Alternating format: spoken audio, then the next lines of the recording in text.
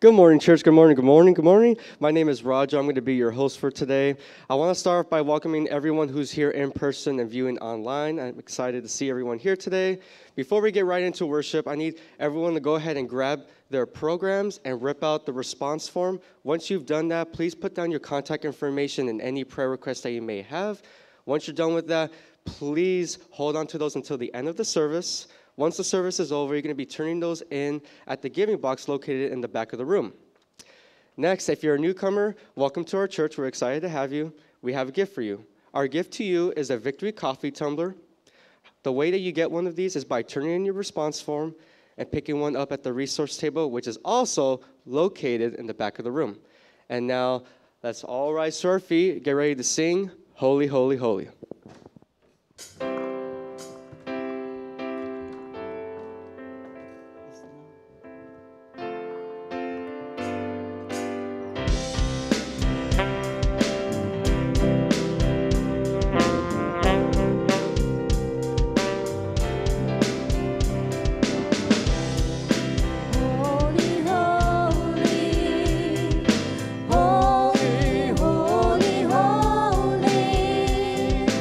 Holy,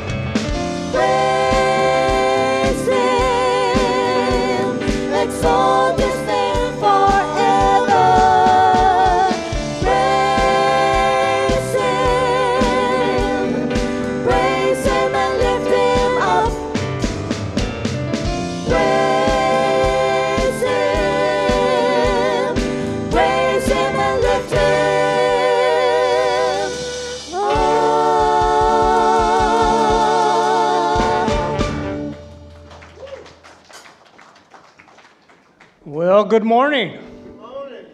Beautiful day. I want to share with you or talk about a word that we're all pretty familiar with. And that word is salvation. And salvation, look at the definition, communicates the thought of deliverance, safety, preservation, soundness, restoration, and healing.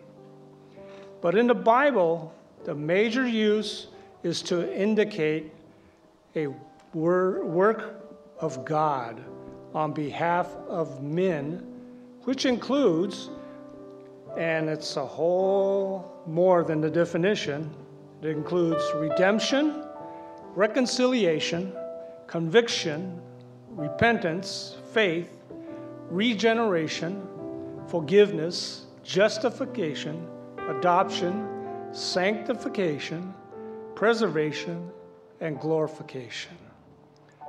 Salvation is described as the work of God rescuing man from his lost state. Salvation also describes the state of man who has been saved and who renewed and made a partaker of God, the inheritance of God. According to Scripture, the term salvation encompasses the total work of God by which he seeks to rescue man from ruin, doom, death, and the power of sin. His grace also encompasses eternal life, provisions for an abundant life right now, and eternal glory. But the key to excellent life is to be centered on God's principles. We're not in control. God is in control. When we think we are in control or want to be in control, that's when we allow ourselves to become arrogant, self-centered, and self-justified. Yeah, we're in control of our actions, but not the consequences of our actions. Many times we try to justify our actions by making excuses, blaming others instead of yourself. That's our human nature, the natural man. It's not God. We can make our own choices because God has given us a free will. But our free will actions may have consequences that we may regret and may have to suffer over.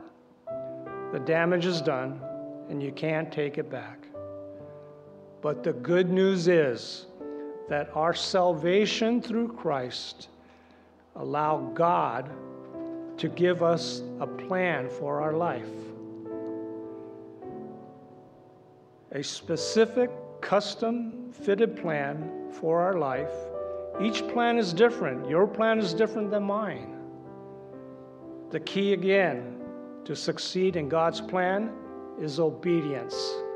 Stick to His plan, not yours, not what you want, but His plan. In Jeremiah 29:11 says, "For I know the plans I have for you, declares the Lord, plans to prosper you and not to harm you, plans to give you hope and a future."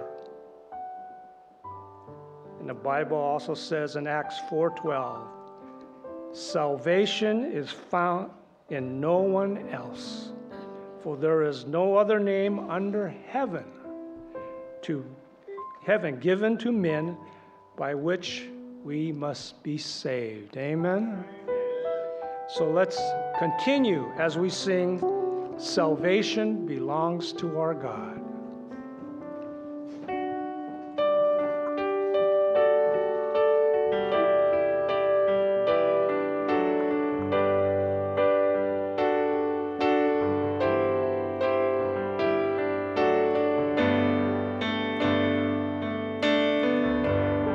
Together now, here we go.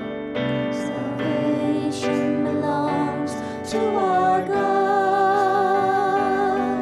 who sits upon the throne.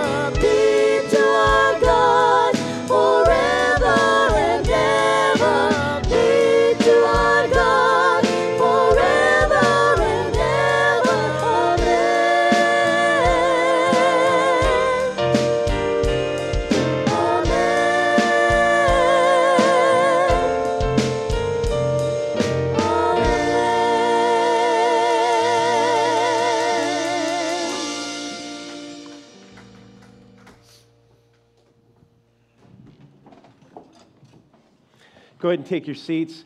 Good morning. My name is Dave Lantow. I'm the pastor here at Victory. And as we get going into this season of communion right now, I just want to set us up for that. I want to read you a scripture. This is from the book of John, chapter 15 and verse 5. Jesus said, "I am the vine, you are the branches. Whoever abides in me and I in him, he it is that bears much fruit.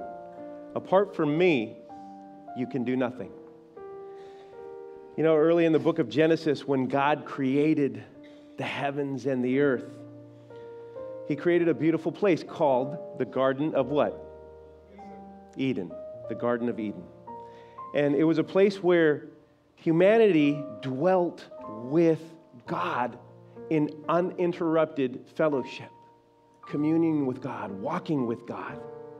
And there was nothing that separated humanity from the Lord.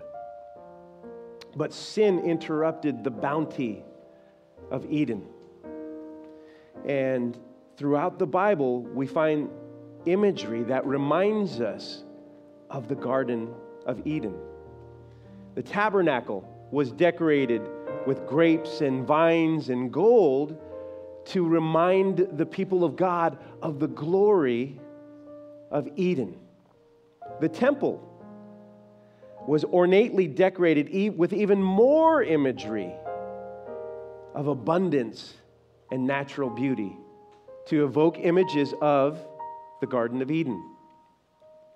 God wants for His people to remember this special place because the garden, where is the seat of humanity's origins, was the place where we had uninterrupted fellowship with God without sin becoming a barrier to us and God. And sin is a barrier to every relationship that we have ever since it entered into the world. And so here in John chapter 15, Jesus again turns to the vine as a reminder of the abundance of the Garden of Eden when Jesus said, He's the vine and we are the branches. He wants us to remember Eden. He wants us to remember that abundance can flow through us as we abide in Christ. And so in communion, we take the bread and we take the cup. As reminders, Jesus said, do this as often as you will, as a reminder of His death. We need to remember His death because we constantly remember that in Jesus' death came abundant life. The same kind of abundance that was in Eden comes through the blood of Jesus. And so Jesus chose the cup of the vine to remind us of His blood, the abundance that comes from Eden. So the bread is an image of partaking in Christ's body that was broken, bruised, and sacrificed. The cup is the fruit of the vine, which reminds us of His precious blood. But first, it reminds us of Eden. So as you partake in communion this morning, I want to invite you to remember the abundance that comes from Christ, the abundance that came from His death so that we might have life. And as you come, the elements of communion are right here in the center table. You can come as you are ready, and you can go back to your seat, take communion with someone you're with, or invite someone to take communion with you, or if you want to take it alone. Find a quiet place where you can take communion together and remember Christ's death and sacrifice is how we receive eternal life. And so the abundance of Eden is in Christ's sacrifice. So God bless you as you come. Lord, I pray that you be with us as we receive the cup and receive the bread. May we remember your sacrifice and your death until you come again. Until you come again. And we anticipate your coming whenever that will be. May we be a church that's ready to receive you in Christ's name. In our church, we practice open communion. That means if you're a follower of Christ, even if you're not part of this church, if you're already a follower of Christ, come and take communion with us. And if you're not yet a follower of Christ, it's okay to stay in your seat. And just make sure on your response card that Roger told you about, make sure you check on there for more information about becoming a Christian, and we can help you take that step. So God bless you as you come and receive communion.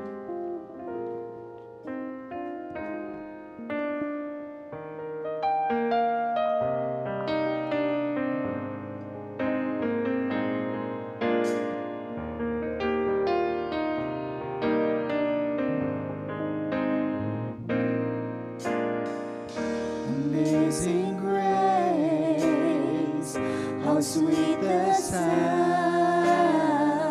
Amazing love, now flowing down from hands and feet that were nailed to the tree. His grace flows down and covers me. Amazing grace, how sweet the sound. Amazing love, now flowing down from hands and feet that were nailed to the tree. His grace flows down and covers me, and covers me.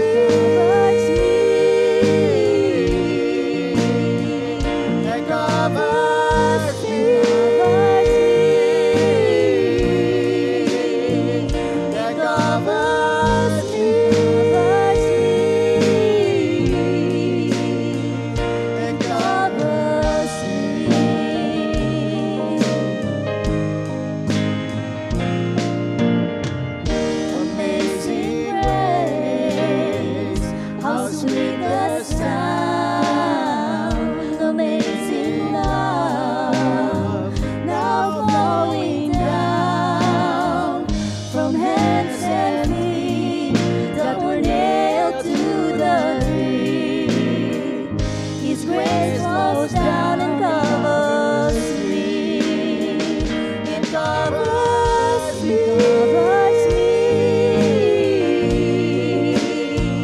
It covers me. It covers me.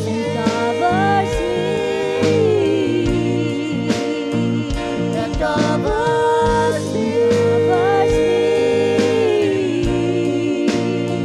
It covers me.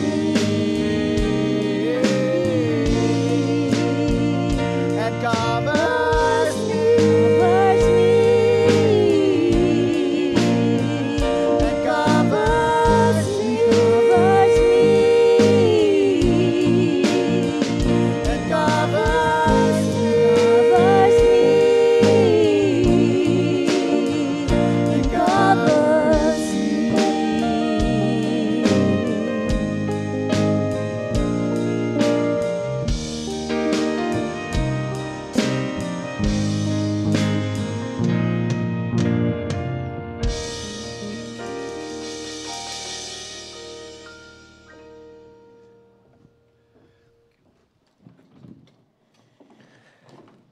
All right. Thank you, worship team. That was beautiful. So, recently I heard the story of a woman named Jessie Lee Ward. She was talking about her journey, her life. She had recently learned that she had stage 4 cancer. This was earlier this year. She had stage 4 colon cancer. And she was told by the doctors that she would be dead by Christmas of 2023. And when she received that news, she had no clue. She had zero clue that she was sick. And this is a woman who's one of the top marketers on the planet. She's a serial entrepreneur with multiple 7-figure businesses. And when she learned that she was about to die in months, that put everything in perspective. And she decided to chronicle her journey and she was going to fight cancer, and she decided to chronicle her journey.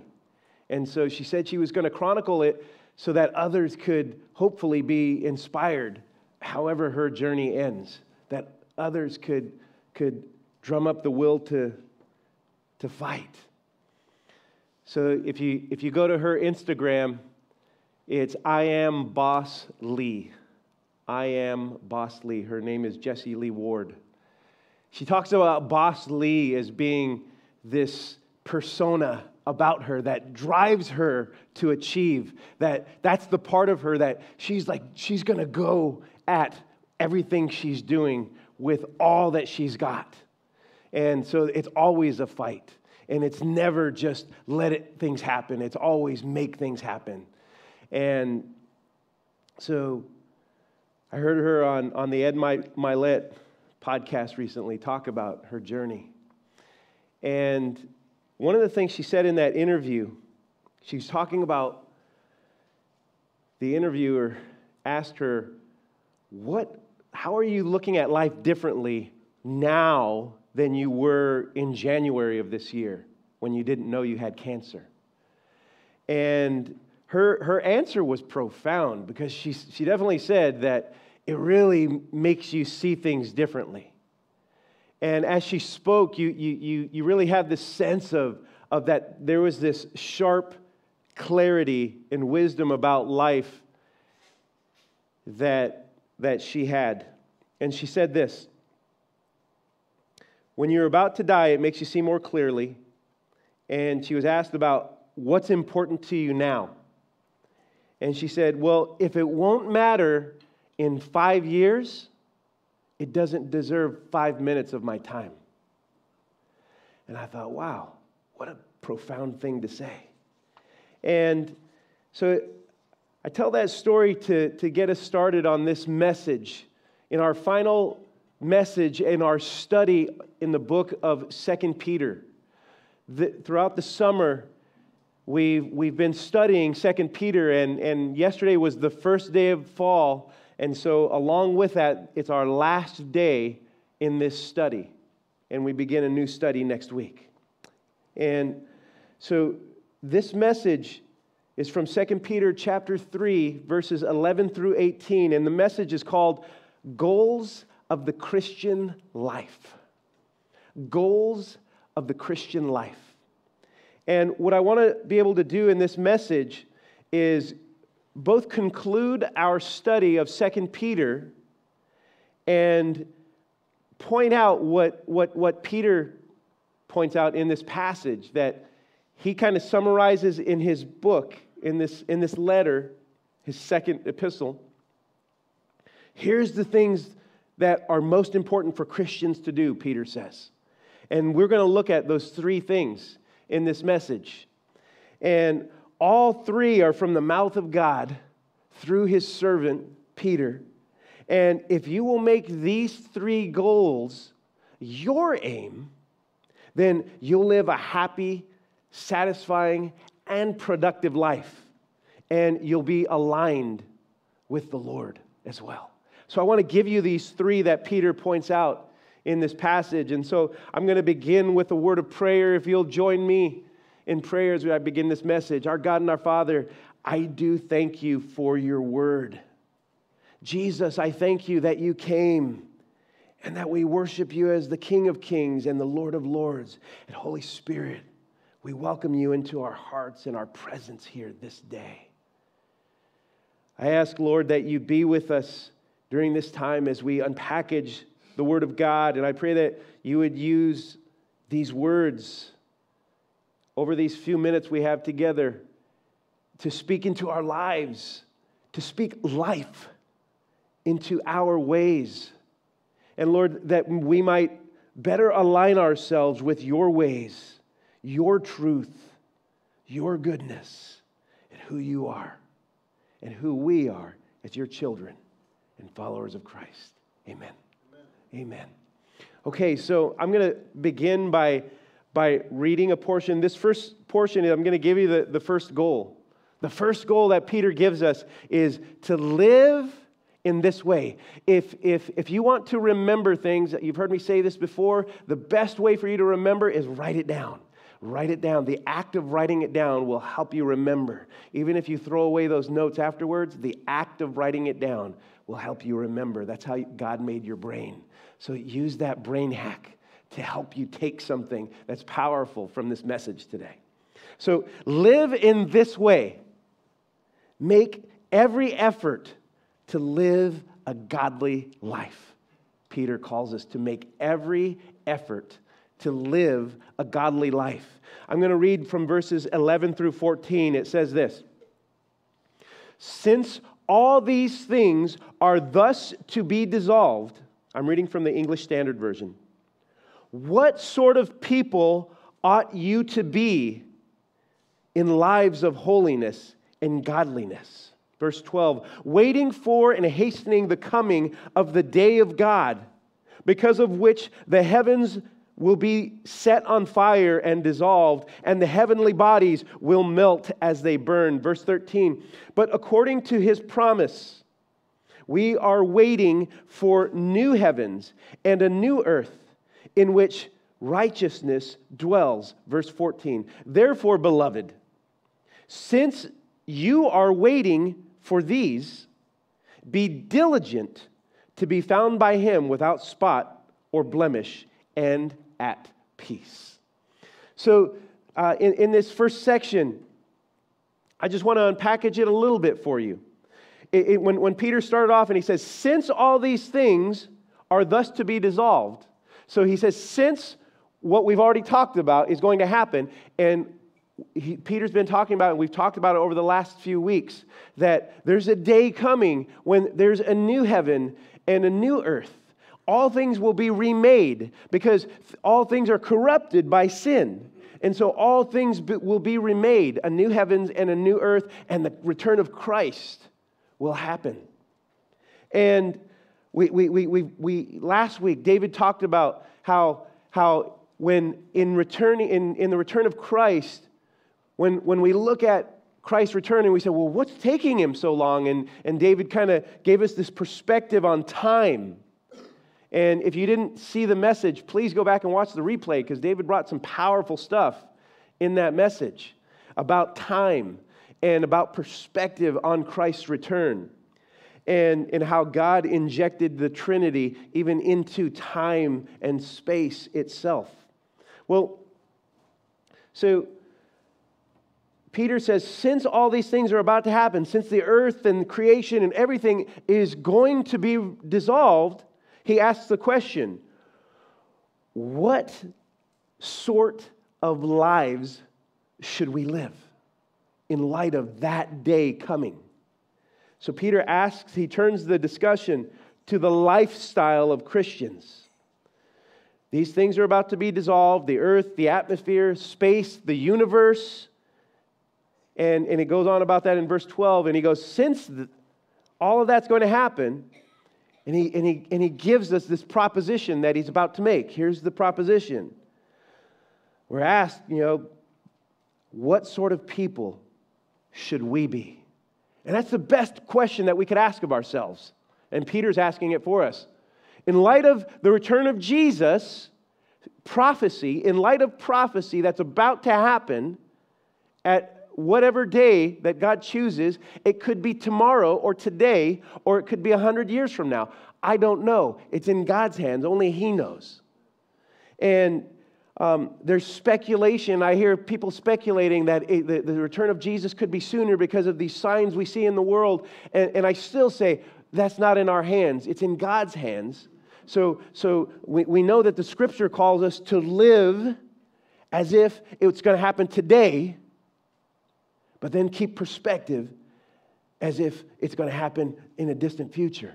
So you keep going and keep building your life and keep living your future. Keep seeing yourself achieve and build and go.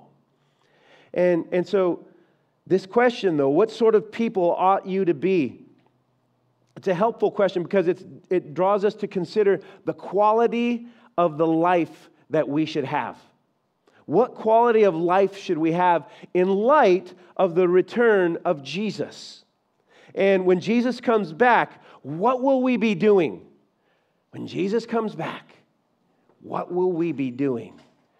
If Jesus comes back in a moment, what will you be doing at that moment? And at that moment, will you be like, well, yeah, Lord, look what I was doing. I'm in line with your will. Or man, the last thing you want to be doing is like, man, when the Lord returned and you're like, I got caught doing the wrong thing. And so Peter's question draws us to think about how we're going to live. And the implication is that the way we live matters. Do you believe that? The way we live matters. Reach over, tell someone the way we live matters. Find somebody to tell right now. Yes, it matters to God. And it matters to us. So let's make our lives count. Let's unpackage this message. Christians have two reasons for a real need to align our lives with what matters most to God. We have two important reasons. First is that the return of Jesus is an external motivator to be, as Peter says, be in lives of holiness and godliness. Isn't it interesting how Peter stated that?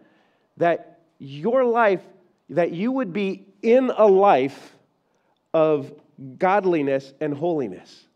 I want to be in a life of godliness and holiness.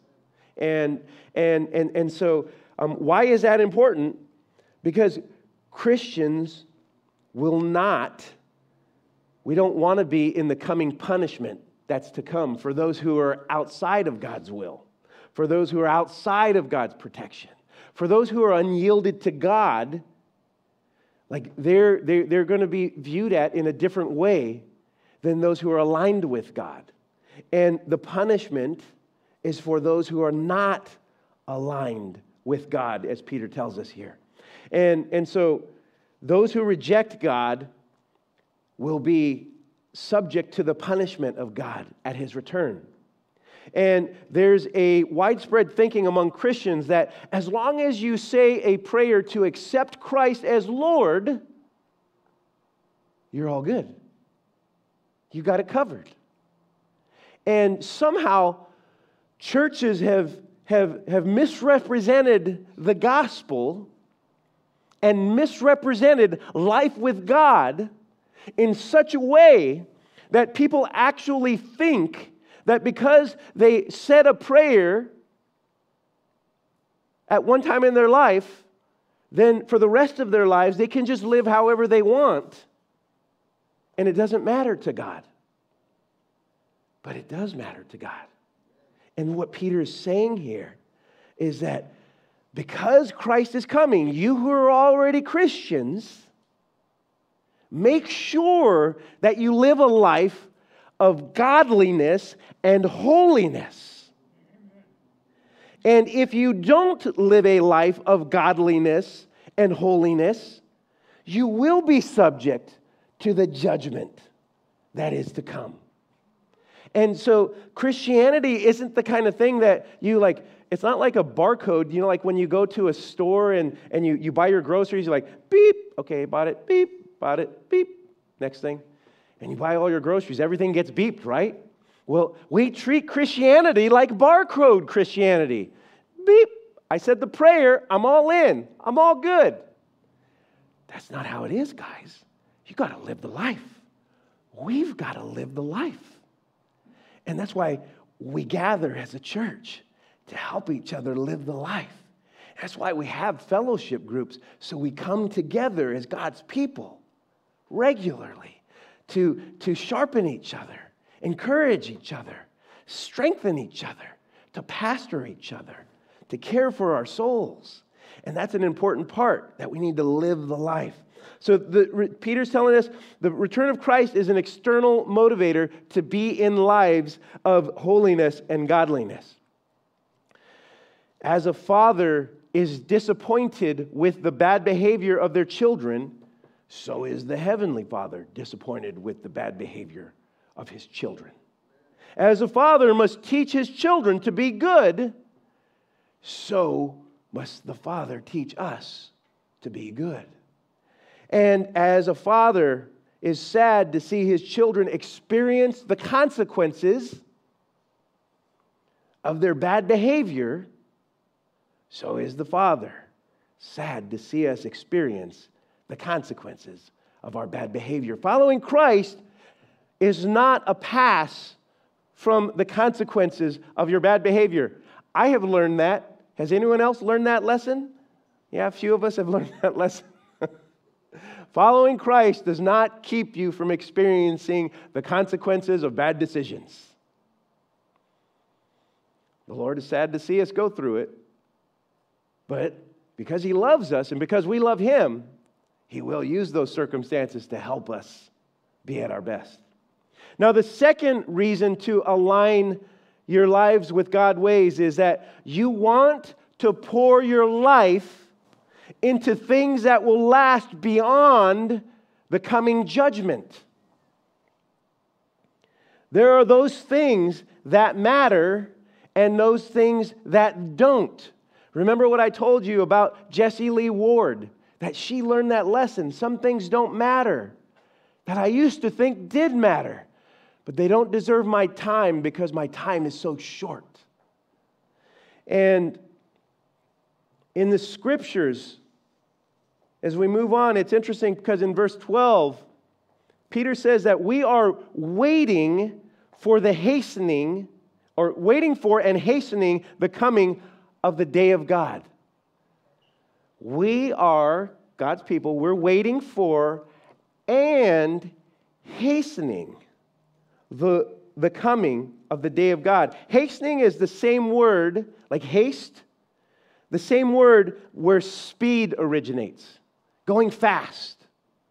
So Peter, the language here suggests that believers can hasten or speed up the fulfillment of God's purposes, that is, God's goals, including Christ's return, by living holy and godly lives. So you have an impact on when Christ comes. Amazingly. And I always remember when I think of Christ coming back, when I first, as a little boy, when I used to hear messages from scriptures about the coming of the Lord, and then I would hear the preacher preach it like of the impending coming of the Lord, that it could come anytime. And as a little boy, I remember thinking, I don't want Jesus to come back. I want to live. I want to grow up. I remember my grandma, Felicitas Garcia, she used to be part of this church many years ago. And she used to say, oh, I'm ready for Jesus to come back. She was speaking her broken English. Oh, I'm so ready for Jesus to come back. And I remember sitting on grandma's couch visiting with her, and I was like, not me. And I once said to my grandma, I'm like, Grandma, you had 10 kids. You have like 50 grandchildren. I was a teenager at that time, and I was like, Grandma, I'm not even out of high school yet. I want to get out of high school, and I want to get married, and I want to have kids. I want to grow up. And she said, but the coming of Jesus isn't a bad thing. Like, you're thinking of it like a bad thing. I'm like, yeah, I am, because it seems like the end, right? It's the end. But the Bible teaches that it is the end of one thing that's the new beginning of another that we'll be part of as children of God. And the unknown, Franklin Roosevelt was right. The fear of the unknown is what we're afraid of. We're afraid of what we don't understand. And I was, as a little boy, afraid of what I didn't understand. I still want to live. I still have some goals that I want to achieve while I've got blood flowing through my veins. I'm about to be 54 years old in about a week. And it's okay. No gifts are necessary. It's all right. So, but like, I still have goals I want to achieve, but I'm okay if Jesus comes back now. I think I can make some goals in eternity. You know, I think I can make some goals in eternity. There's some things to do on the other side of eternity. There'll be plenty for us to do. So, on this side of eternity, by aligning ourselves with the purposes of God, we can hasten the coming of the Lord. Do you know that David covered this last week, that the Lord's hesitation, the main reason why he hesitates, and I'm going to cover that again today, that I want to go into there as we kind of move on, is you move into this next section to that the second goal of the Christian life. The first is to live a godly life. The second is we're going to, as in this next section, is to win over these people. And that is to make every effort to win the lost. Make every effort to win the lost. In verse 15 and 16, I'm going to read those. Peter says this, and count the patience of our Lord as salvation, just as our beloved brother Paul, who wrote to you according to the wisdom given him, verse 16, as he does in all his letters when he speaks in them of these matters. There are some things in them that are hard to understand. That is, some things in the Scriptures that are hard to understand, which the ignorant and the unstable twist to their own destruction, as they do the other Scriptures. Well, in verse 15, Peter starts there and he says, and count the patience of our Lord as salvation. Why does he say that? The patience of God for the return of Jesus, the waiting. It's not like God's going like, okay, I got to just like get everything just right before I come back. He's waiting because he's actually inviting us to hasten the day of his coming by winning others to the Lord. It says, count the patience of the Lord as salvation. His waiting is salvation for those who do not know. The waiting of God is so that those who do not follow Jesus may have the opportunity by us preaching the gospel to people in our lives, by us telling the story of God's goodness, by us inviting people into life with God.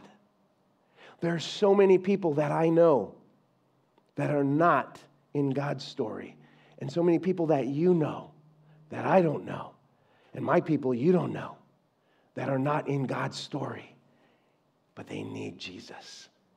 And his patience is so that you and me may go and win these people over, win their trust, so that they might find faith in Jesus. And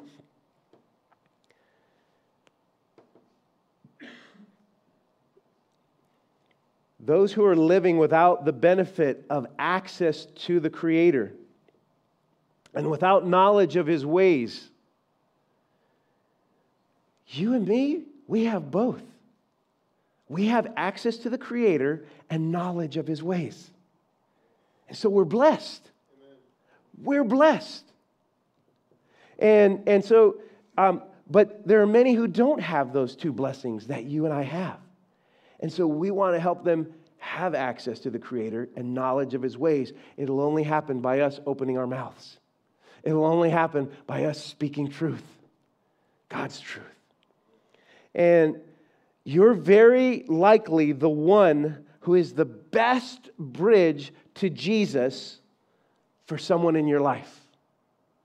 You are very likely the best bridge to Jesus for someone in your life. You don't have to be a scholar or some kind of biblical genius. You just have to be you. Just be you and share your life with others. Walk alongside them in their troubles. Walk alongside people. Walk with them when they're crying. Be there to celebrate with them. Your life will witness to the greatness of God as you're just there with them in their lives. And I kind of think that well, your life will be the witness to His greatness in every way that it can be. Like God wants to use you. And that's an honor and a privilege that God wants to use you to link someone to life with God. And as your life, as you walk with people and care with them, like the compassion that you have for people will mean something and build relationships. You have relationships with people who would never go to church. Some of you do. I know not all of you do. There's a statistic that says the longer that we follow Jesus, the less people that we know in our lives who aren't Christians. We sort of align ourselves with people who are like us, and which is, it's just natural. It kind of happens. But with intentionality, I think it behooves us. It's a good thing for us to build relationships with people who would never step foot in church. Some of you have those relationships, but you don't want to get preachy, and you don't want them to not like you, and you don't want for this, and you're afraid of that. It's time to stop being afraid. Get over yourself, get over your fear, honor God, go with God, preach the gospel, live the life, invite people to Christ. Tell people the good news that life with God is available and accessible to anyone who wants it. And that, you know what, here's the thing. I forget who was it that said it. It was, I think it was Jordan Peterson who said it. He said it on his podcast. He said that I'm of the opinion that there really aren't any atheists in the world. There are no atheists. There are just people who don't know what God they serve. I know people who say that they mock religion, they mock my Christianity, they mock faith, they mock Jesus, but I look at their lives and I'm like, atheism is their religion. It's just another religion. Atheism is religion, which is an irony because they say that they don't believe in God, but they've made their belief in no God their religion. It's just another religion. That's all it is. And just as you would help someone unpackage any false belief, so atheism, you help people unpackage their false belief with truth, with rationality. And oh my goodness, this isn't even a thing to show how atheism is a fallacy. It's simple. It's very simple. And it's not even a hard thing to do if people will listen. The hard thing is that people won't listen. They're too stuck in their ways. And they just want to affirm what they believe. And so that's why Christians do that too, where we just get around people who believe like us and think like us. But you know what? We're better for being around people who don't think like us. We're better for being around people who don't believe like us and having conversations and going at it and shaping those our own perspectives and our own ways of being by interacting with people who believe differently. So for our part, I just want to say that you're the light of the world. Go out and shine with the gospel. And let's join God in being patient toward the ungodly so that they might find salvation in Christ. And that those precious souls that we know and love, their family members, their friends, their people we work with, their neighbors, that we just need to take some risks and have different conversations. But I would also say this. I've seen too many Christians that I think we do it the wrong way, and we just go, hey, I used to have this friend that I was his mentor, and while he was in grad school, and he was in going to seminary, studying to be a preacher, and I was his mentor, and his way of doing this was he would go into the city and on the street corners and just start preaching the gospel with a one of those things, a megaphone. And he would just preach the gospel on the streets. You've seen them. You've seen people do that. And I don't know about you, but I've never done that. I've been with people who are doing it, and I'm like, man, I feel really odd doing this. It's not my thing. It's not my thing. But his way of doing that, and then he, after he graduated, you know what he did? He raised support, and he got in an RV, and he took his wife and his family across the country, and they would preach the gospel like in major cities all across the United States. He did it for like 3 years.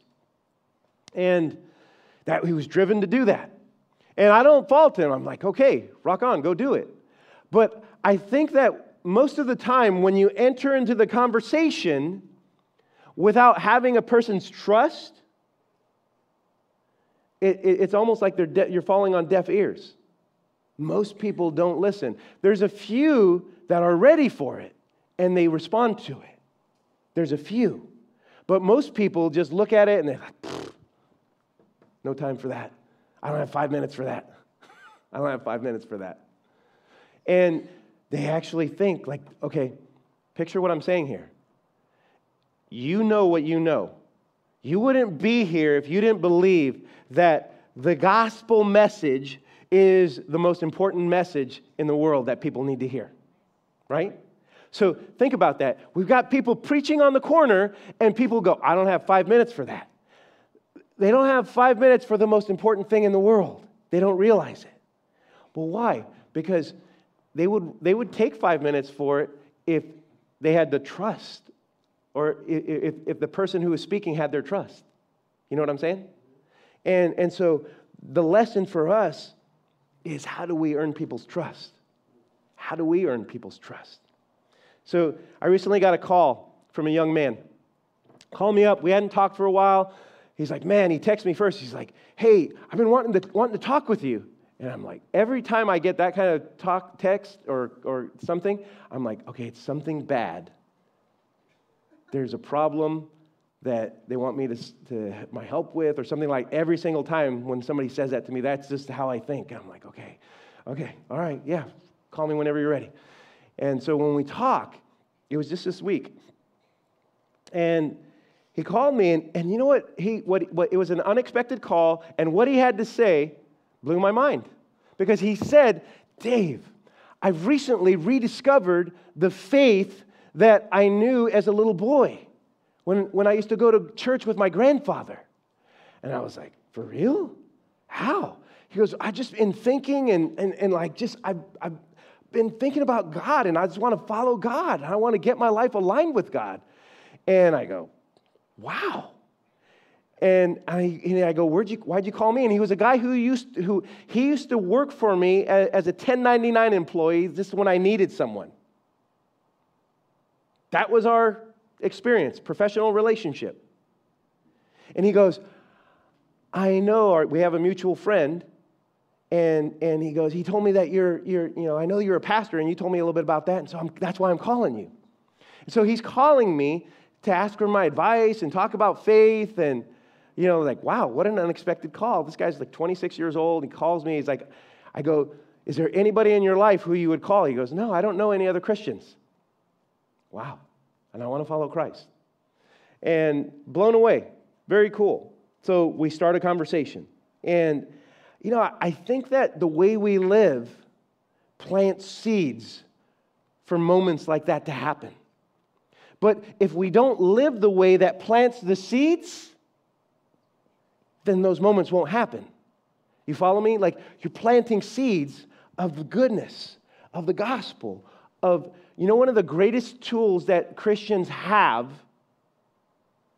to win over lost people is hospitality. Hospitality. To invite them to share a meal with you. I don't know about you, but I find that I eat every day. Anybody else? Do you eat every day? Some of you guys eat every day? What about the rest of you guys? What are you guys doing? How are you? So,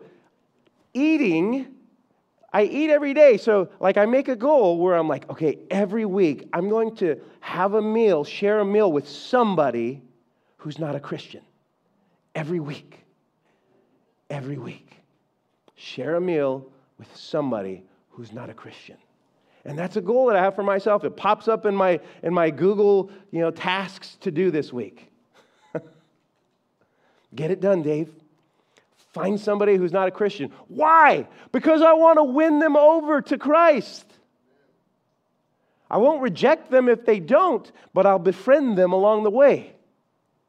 And so, hospitality, having them into your house, taking them out for a meal, bringing a meal to share. I find all three of them work. All three of them. Choose one. I brought lunch. I got extra lunch. Want to come and have lunch with me? Let's meet here. We can meet at the park. And the reason why hospitality around a meal is powerful is because you have conversations. You have conversations. You start talking about life. You start talking about what's important.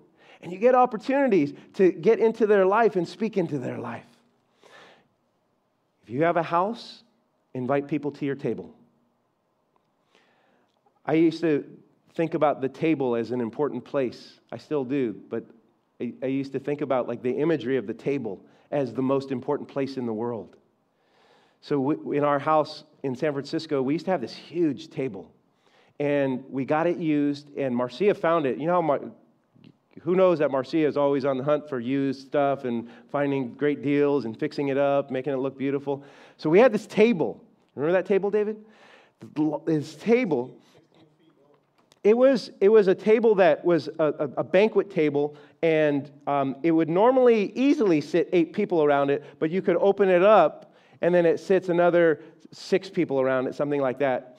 And so this table was all beat up, the veneer was messed up, and so, we work with wood, and so I took the kids, and I'm going, okay, kids, this is our table. We're going to refinish our table together, and so, there's pictures of like Jillian refinishing the wood and working on it, and so we made this table look beautiful, and, the kids, they're all little kids at that time. They're all adults now, my kids, but when they were little kids, we did this.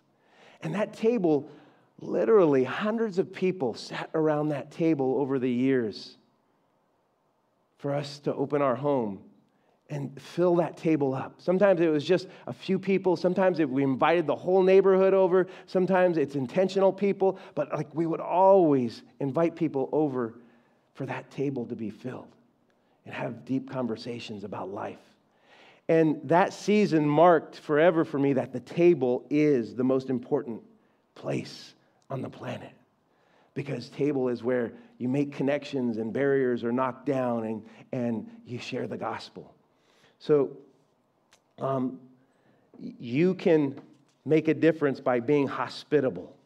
If you're not a hospitable person, I would encourage you, if there's one Christian practice that you say, I'm going to make it my point to become good at that this year, it's hospitality.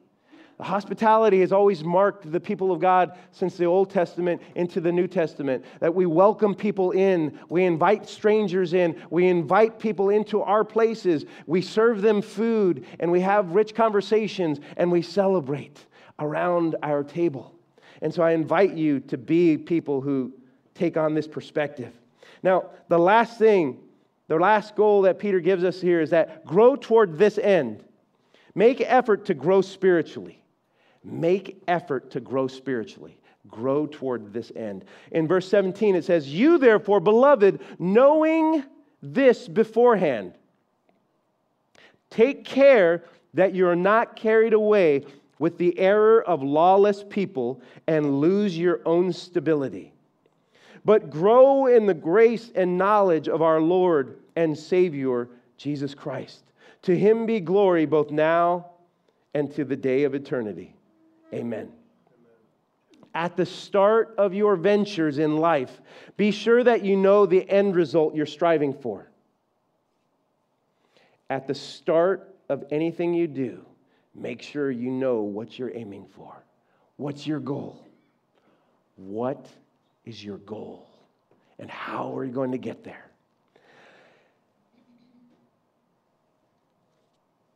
Goals are to help you get there.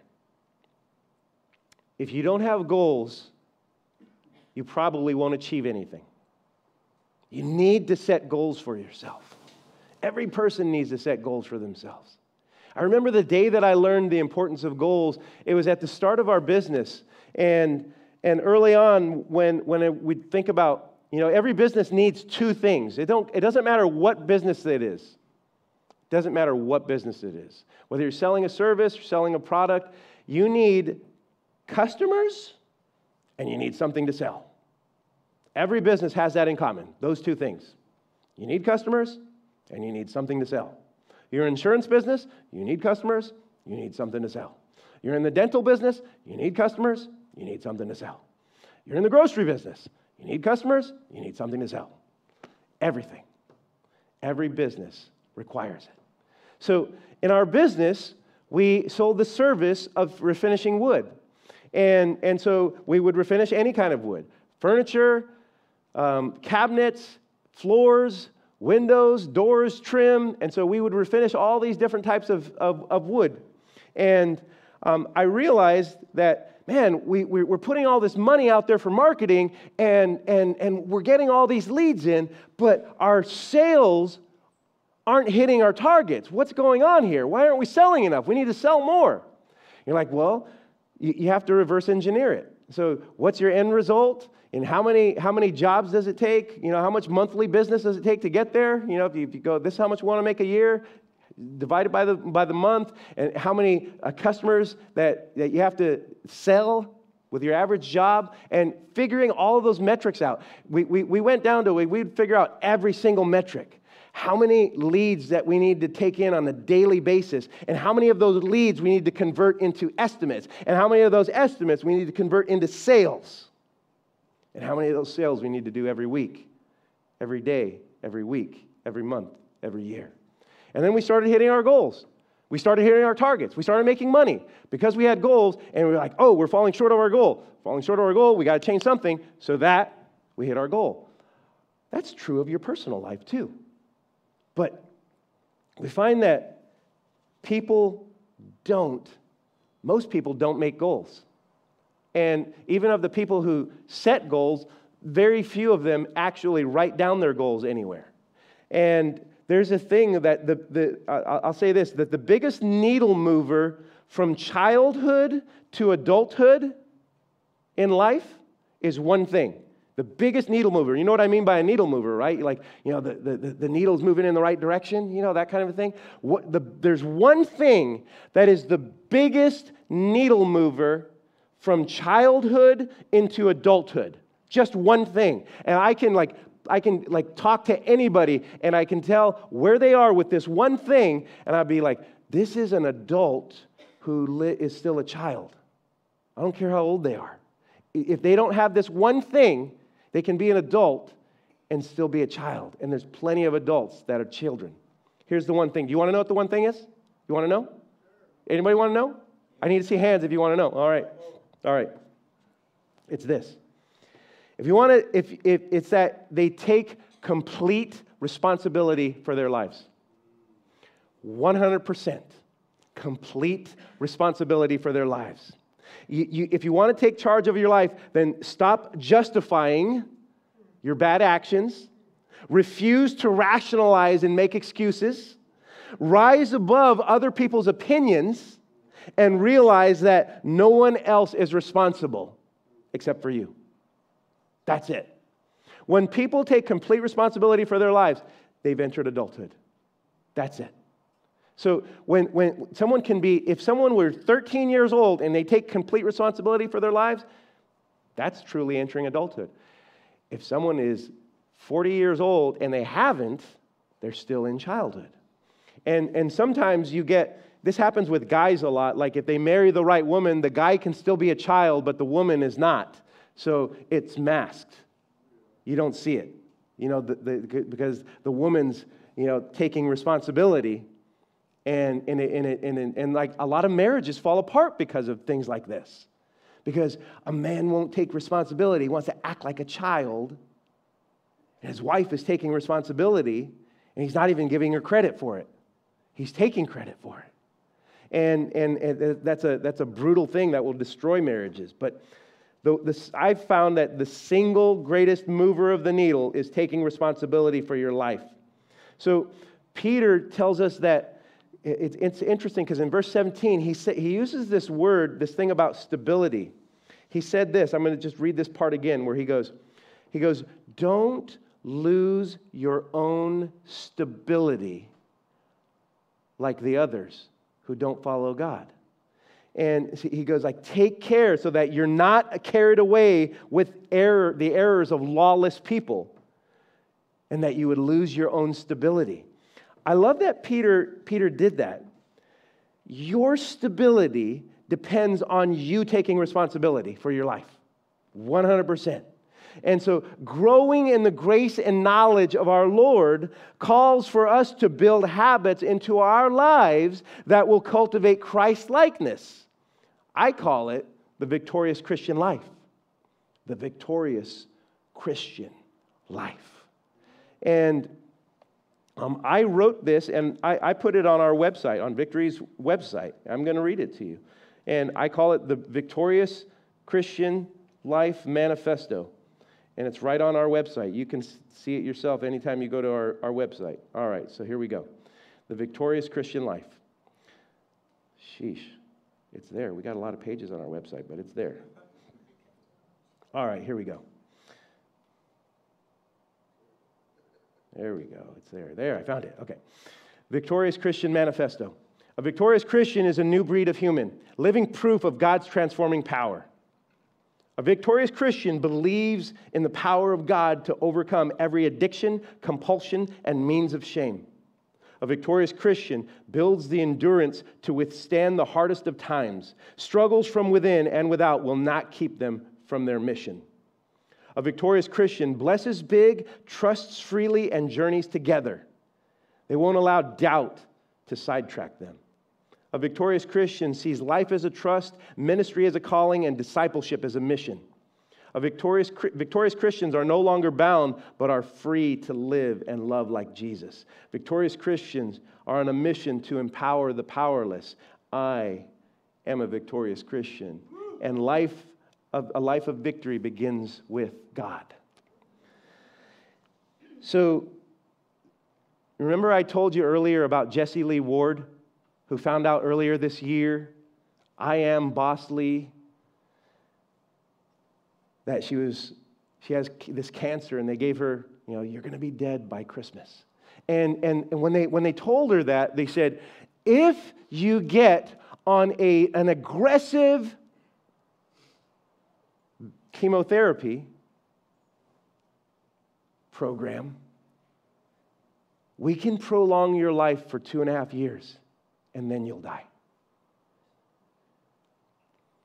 She started asking, okay, what would my life be like with chemotherapy? And so started talking about it, and really, in her conclusion, like the quality of her life was a zero quality life. A zero quality life. And so the doctor said, you can either get on chemotherapy and we can prolong your life for 2.5 years, or with no quality of life, or you're going to be dead by Christmas. She heard, in her thinking, that second option was not just you're going to do nothing. It was, I'm going to fight every way I can to overcome cancer. And that's what she took on. She took on her Boss Lee persona for fighting cancer. And she changed her life, this high in these injections of vitamin C and all this stuff, and on it goes. And she's on the Ed My Life podcast about last month. And she died about a week and a half ago. She died. They were right. She didn't make it to Christmas. She died. And that podcast that she was on, she kept speaking after that, even on her own Instagram, millions of followers. And as she, there's a lot of content that is yet to be released from her speaking to the world about this journey. But in nothing that she said, I haven't heard her say, she said, getting chemo and having no quality of life wasn't an option for me because that wasn't really living. And she was careful to say, like, that's what I decided for me. And I'm not recommending that for anybody else, but that was me. And she went down that path, and she tried to fight it every way she could, naturally. And it didn't work. And Does that mean that it's a failure? Does that mean that it's like, okay, she should have taken chemo? I don't know, maybe. But, either way, she wasn't grasping at life as in just trying to endure. She was grasping at life to live every day, to make a full day out of this moment. And as God's people, in this message where I gave you these 3 goals, I'll close by saying there are 4 reasons why people don't set goals for themselves. 4. There's only 4. Everybody who doesn't set goals, it's one of these 4, or maybe all of them together. But one of them is they don't think goals are important. People who don't think goals are important rarely achieve anything great. Second, they don't know how to set goals. Fair. But don't let that be an excuse. Go learn. Third, they have a fear of failure. What if I fail to achieve my goal? You might. You probably will. But you'll do better than if you had not set any goal. You'll make more progress than if you did not set any goal. And the fourth is that they have fear of rejection. Oh, this is a terrible one. What has fear of rejection stopped you from doing in your life? What has fear of rejection cost you in your life?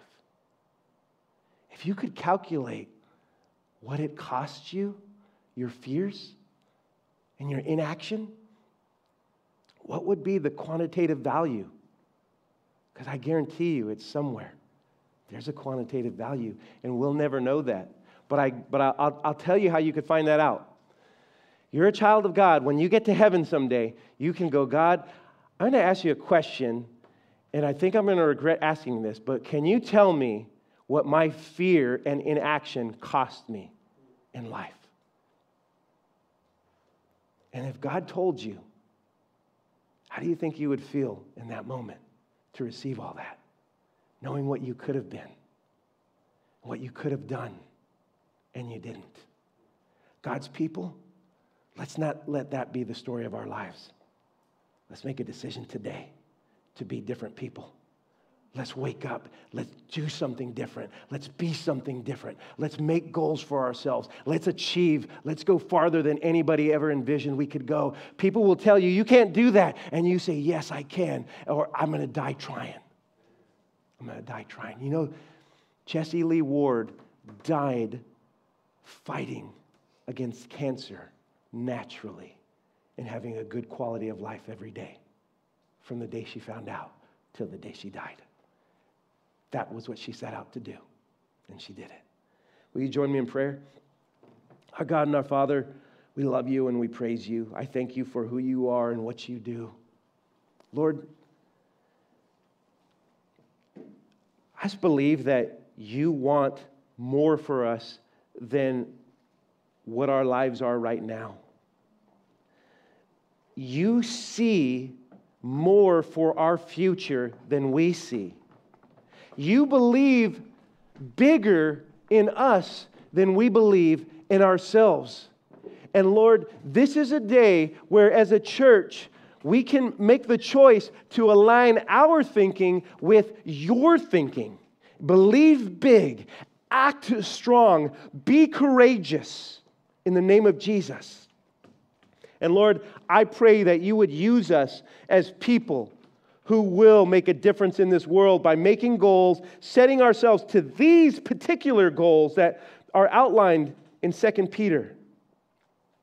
I pray, God, that we would not let any fear or make any excuse hold us back from who we're truly meant to be in Christ's powerful name. If there's anyone here that you need to do business with God, just as the band sings, you're going to rise to your feet in a minute and sing, but as they sing, do business with God in your quietness of your heart.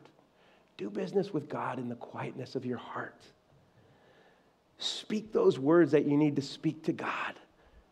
Allow God to invigorate your soul, to bring your dreams to life. and that you would be a person who is obedient to Christ in every way that you can be. And the first step to life with God is to align yourselves with God's ways. And that begins with giving your life to Jesus. And so I encourage you to put your faith and trust in Him by God's power. Will you rise with us right now as we sing?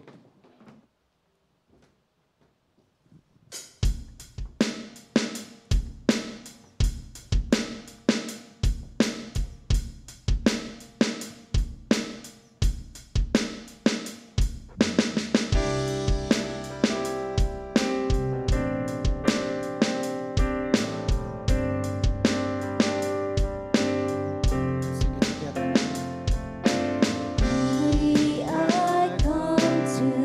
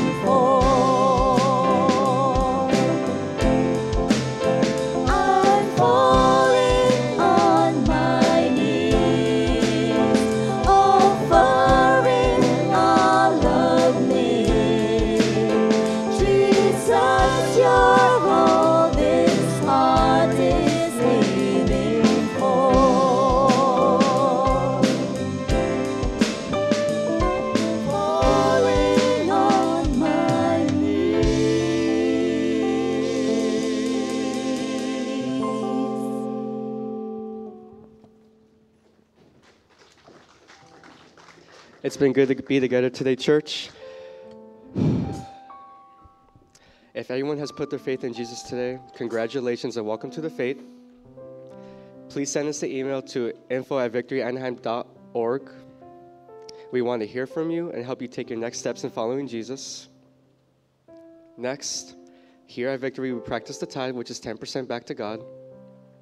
God bless you as you give.